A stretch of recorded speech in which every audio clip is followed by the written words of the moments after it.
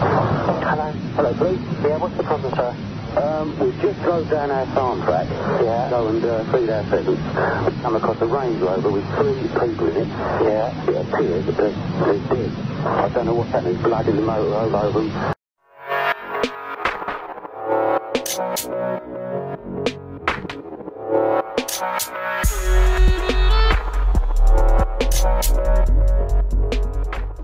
Welcome back to a new video on the Essex Boys case.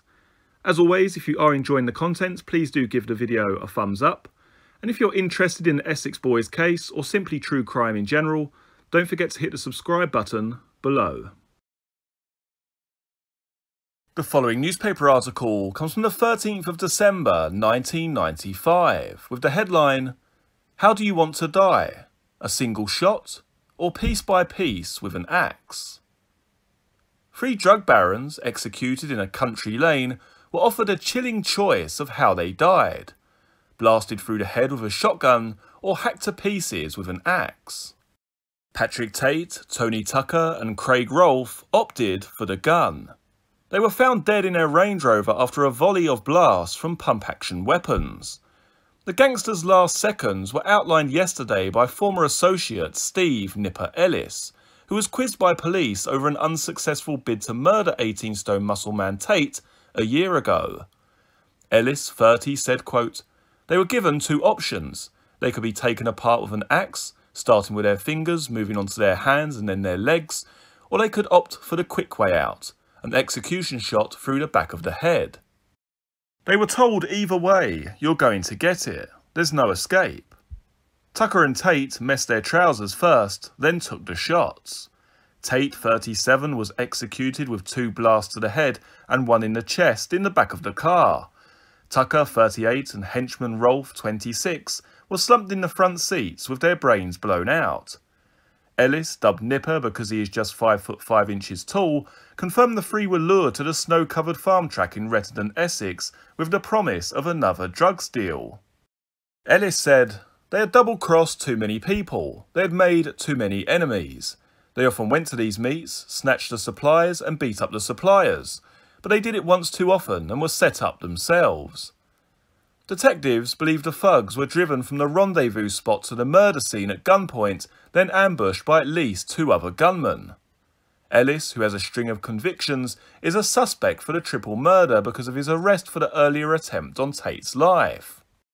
He said, "It wasn't me who did the shooting, I just know what happened from a very reliable source. But I'd love to shake the hand of the man who did it. He's my hero, and I'll regret to my dying days that I could not take the credit for it." The first attempt to kill Tate came at his £250,000 bungalow in Basildon, Essex, a year ago. A brick was thrown through the toilet window while Tate was in it. When he peered outside, a gunman opened fire with a revolver from close range. Tate raised his right arm to shield his face. The bullet hit him in the wrist, travelled up his arm and smashed bones in his elbow. Ellis, who had fallen out with Tate and Tucker, said Tate identified me as the gunman, and Tucker and Rolfe told the police I chased them with a pump-action shotgun. I was arrested, but the case was never pursued because checks ruled out my gun as the weapon. But Pat Tate was 100% sure it was me and swore revenge. Ellis told how he fell out with Tucker and Tate last year. He said, quote, "It was all over some silly remark I made on the phone. Next thing I knew, Tucker and Rolfe came round to my home in Essex. Tucker stuck a loaded pistol into my temple and threatened to kill me. They then came after me with a machete and threatened to hack off my hand and foot. They then looted my house and left their filth plastered over the stuff they left behind. I couldn't take any more of it, and went out and bought a Smith & Wesson for £600 and a bulletproof vest for £400. I might be small, but someone had to stand up to them." Ellis told how after the attempt on Tate's life, he was invited to meet Tate in hospital to sort out a misunderstanding. But he found out Tate had a gun hidden in his hospital bed and was planning to execute Ellis as he stepped through the door. Tate was later jailed for smuggling the weapon into the hospital. Ellis has been laying low in the West Country since August after serving 7.5 months in jail for illegally possessing firearms. Wearing sunglasses to disguise his identity, he said, "When I was in jail, I had numerous death threats. On one occasion, two men came up to me and told me a £10,000 contract had been put out on me. As soon as I got out of prison, I was ordered to leave town.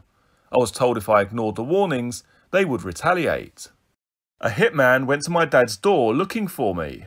My family were told that Tucker and Tate planned to snatch my little sister and take off her fingers one by one. She was only 15 and terrified.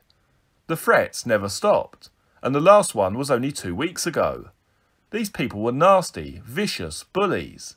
They will not be missed. They were scum, and Britain is a much better place without them. My dad was crying tears of joy when he heard they'd been murdered. The following newspaper article comes from the 15th of December 1995 with the headline, Drug War. A gangland war could sweep across Essex in the wake of the killing of 3 known drug dealers, police have warned. Detectives are investigating the possibility the shooting of mobsters Rolfe, Tucker and Basildon man Tate on an isolated farm track near Chelmsford may be linked to a string of incidents this year involving the criminal underworld. Known criminals, Tate 37, Rolfe 26 from Chafford 100 and 38-year-old Tony Tucker from Fobbing were gunned down in cold blood in Rolfe's Range Rover last Wednesday evening. All 3 had a long history of criminal activity. Police believe the trio may have been muscling in on the county's drug scene. Now detectives are appealing for other criminals to come forward with information before the situation worsens.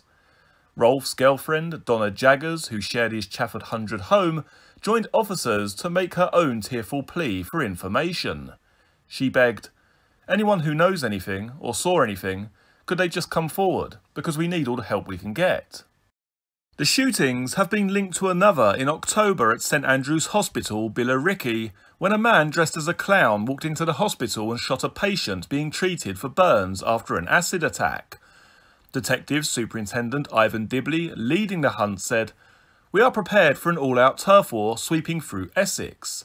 We are already linking this incident with others in Essex. There could be other incidents yet.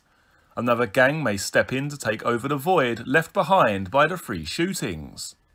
Detective Superintendent Ivan Dibley could not confirm if the incident was connected with the ecstasy pill which claimed Leah Bett's life last month, but he hinted the 3 were high up in the drugs hierarchy. Police are appealing for anyone with information about the murders to contact the incident room. 2 youths, aged 17, were arrested on Friday and charged with selling Leah Bett the killer tablet and have been bailed to appear before magistrates on January the 10th. The following newspaper article comes from the 23rd of February 1996 with the headline, The Crazed Drugs Giant Who Had to Die. One of 3 drug dealers, cold-bloodedly executed in Essex, was killed because he was going berserk on drugs and trying to muscle in on the turf of other criminals, police have revealed. Patrick Tate, 37, had become dangerously deluded and out of control after embarking on a massive drugs binge on his release from prison 6 weeks before his death. Described as a giant of a man, he took heroin, cocaine, cannabis and ecstasy in large amounts, as well as pumping himself full of steroids to build his body up to its huge size. Detective Inspector Ivan Dibley, who is leading the murder investigation, said, "He was by nature a violent man, and with the use of these drugs, he was becoming more or less totally out of control. I believe he was the catalyst for the killing. He was trying to muscle in on a fairly slick organisation, which had been running quite well without him, and he was upsetting the apple cart. We know of 1 or 2 instances where he attacked people while running amok on drugs, and he had ruffled the feathers of other gang members since his release from prison. Police believe the 2 other victims, Craig Rolfe, 26, and Tony Tucker, 38, might simply have been in the wrong place at the wrong time." The following newspaper article comes from the 15th of September 1997 with the headline, Tables Are Turned on Police Supergrass.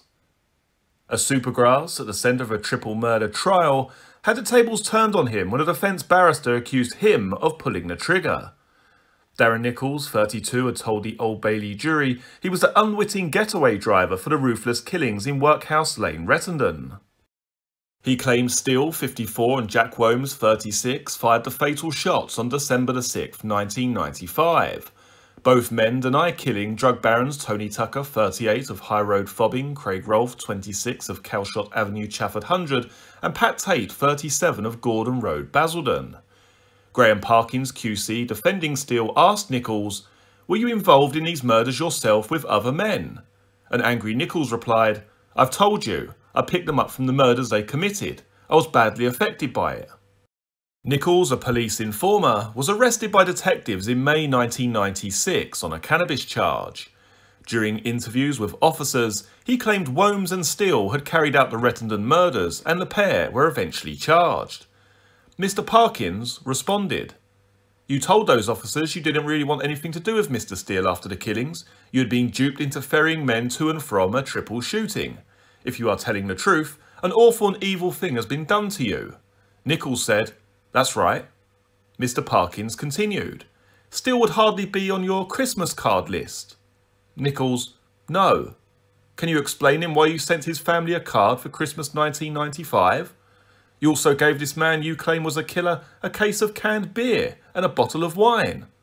Nichols said, "Yes, but only because he gave my children a present."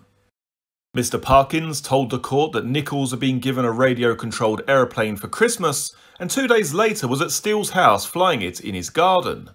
Nichols admitted it was true. Quote, "He said he should fly it because he's a pilot, but he crashed it several times into a tree." Mr. Parkins added, "Isn't it true you then took your little girls to the house of this triple killer so they could watch the rabbits run in the garden?" Steele sat laughing in the dock as Nichols replied quietly, "Yes."